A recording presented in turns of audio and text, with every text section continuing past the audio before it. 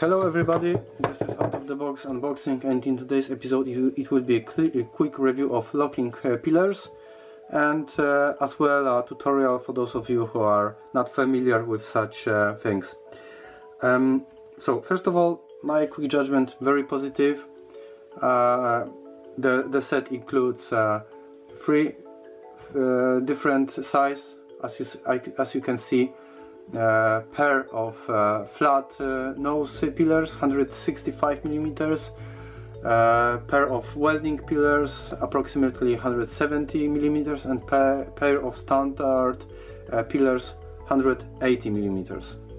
So I'm using it not for welding, but for some woodworks, for some small things that I need to grab if I need to grab something, and overall the quality, in my opinion, is very good. That's comparing to price. As well, it's not rusting like some of the tools available at Lidl, and it has a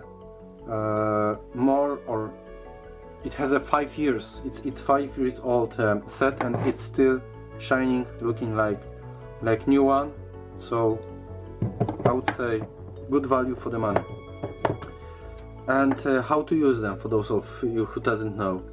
First of all, this is a locking position, and if you want to release, you're just pressing it here, and the screw is for adjustment. I will just screw and unscrew. You see the angle is changing. Now when I try to lock it, I have still space in between, so now it's maximum. So now this is how to release, how to open, easy. And for instance, if you are doing some woodworks, quite often you need to grab something, so having a bunch of such would be a very helpful. The same is here. If you, for instance, need to press or tight some wire or cable, no problem. Again, it's a just question of what you need to do. Easy.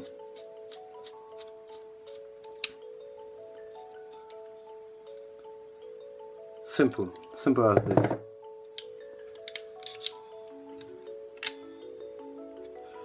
Okay, so thank you for watching, stay tuned, and see you next time. Bye.